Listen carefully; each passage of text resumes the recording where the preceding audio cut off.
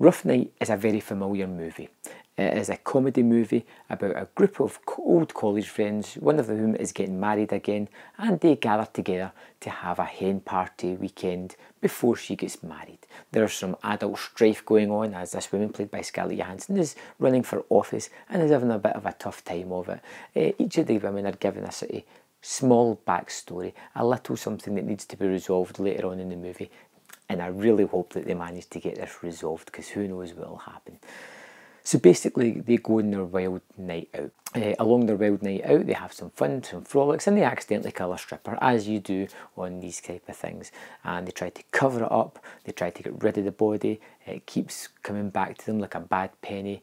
They try to solve a kind of robbery, murder mystery type of thing that happens as well near the end, as they get caught up with these gangsters and things, and everything just ties itself up in a neat little bow at the end of it, and everything is resolved. They've had personal breakthroughs, they've solved all their life crisis, and they are just better people for having this hen weekend. While watching Rough Night, I had a kind of deja vu feeling going on. It reminded me of a few movies. So very blatantly, it reminds me of The Hangover. It's typical to that kind of movie. The guys go away, have a wild night, the girls in this one, and things just get a bit out of hand. So it's got that going for it.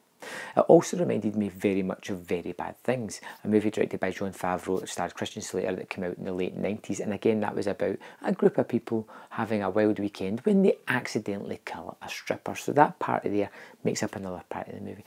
And the third movie that it really reminded me of was Weekend at Bernie's, one from the 80s, where these two guys discover their boss dead and have him carried about pretending that he's still alive, and they do that later on in the movie with the dead stripper that they have.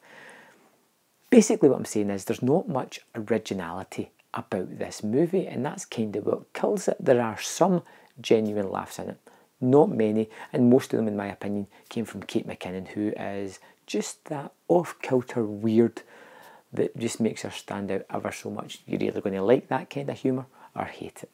I kind of liked it, but I was looking to latch onto something that I was going to like about this movie to make it kind of worth my while watching, and there's not much to really grab onto. Apart from the story being derivative, it looks fine. The actors do what they do, the plot is not really out of this world. You can see how it's going to resolve itself, you can see how things are going to continue, and you can even tell how some of the jokes are going to play out later on. But yeah, some of them do hit, and some of the characters are kind of funny. But this isn't going to be a long-lasting affair. This isn't going to be a movie that sticks with you moments after you've seen it. It'll be a fleeting experience. I gave Rough Night 2 out of 5. Like I said, I feel as if it was derivative of other material that was way better than this. So surely when you're robbing those kind of movies for your ideas, you're going to take some of the best jokes with you. And they don't. They take the kind of subpar ones and try to repurpose them into this movie. And it never quite works. The actors are all doing fine, but you can kind of tell that they're all just cashing a paycheck, and it doesn't feel as fresh or as funny as it possibly should. I think Rough Night was a bit of a botched entry, to be fair. It's not something I would thoroughly recommend, although comedy is subjective, and with a group of friends you may have some fun with it, although I wouldn't hold myself out for that. Have you seen Rough Night? Did you like it? Did you hate it? Do you think I'm being a little bit too harsh on it, or do you think I'm being a little bit too soft and maybe should be more derivative towards it? Let me know in the comment box below, and I will see you next time on Man vs Film.